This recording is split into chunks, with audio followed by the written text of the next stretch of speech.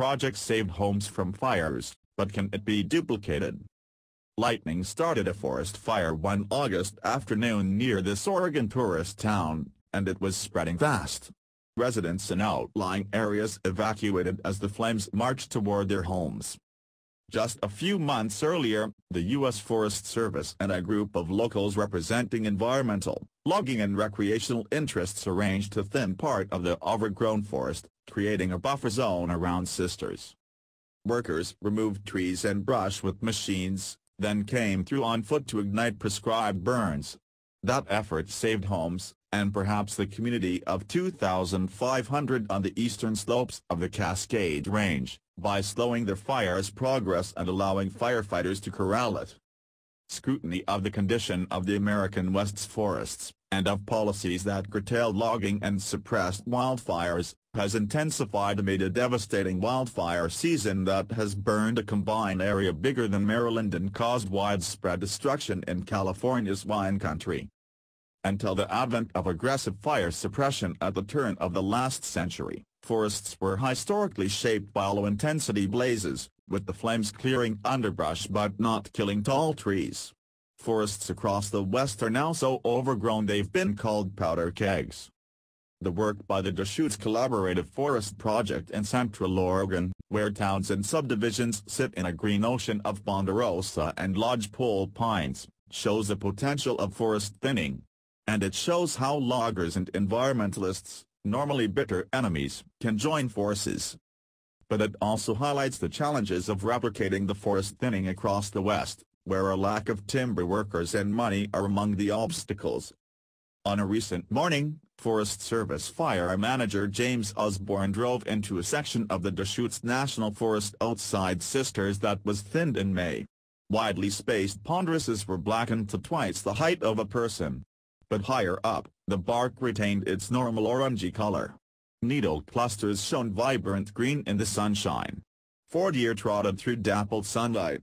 This part of the forest looked healthy, not despite of, but due to, the prescribed burn.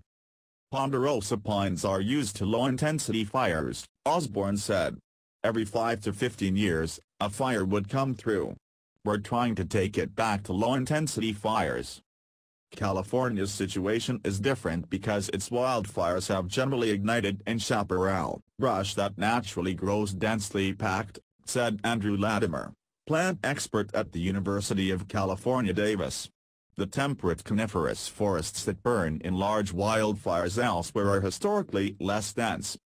It is the goal of the Deschutes Collaborative, one of 23 projects in the Collaborative Forest Landscape Restoration Program created in 2009 by Congress, to restore Central Oregon forests to their natural state.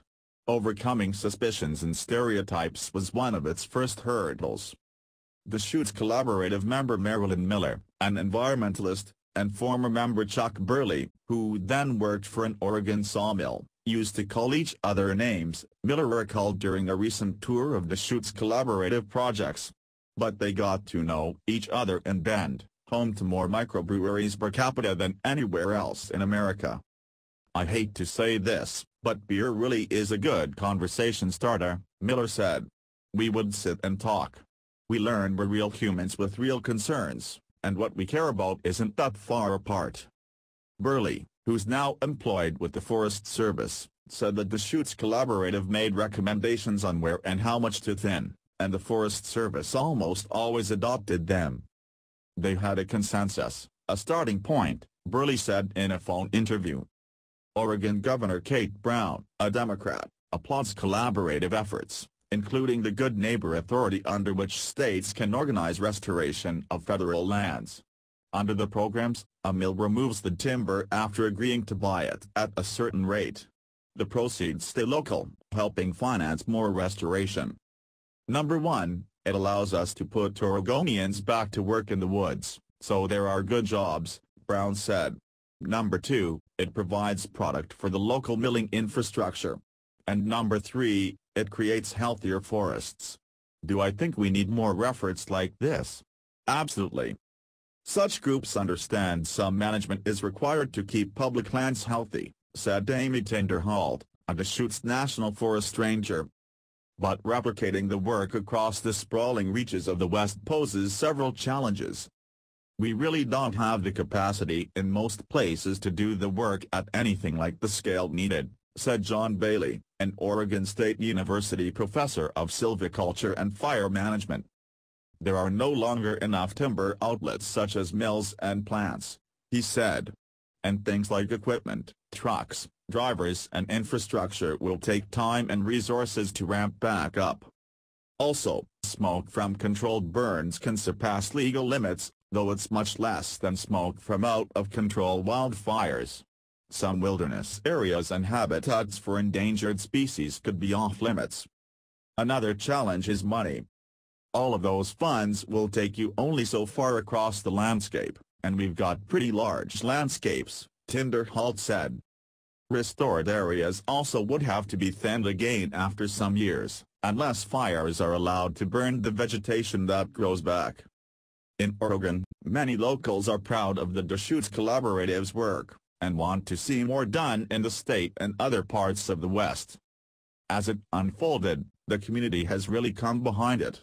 It's amazing, said Kevin Larkin, a senior Deschutes forest ranger. Scaling up, that's our hope.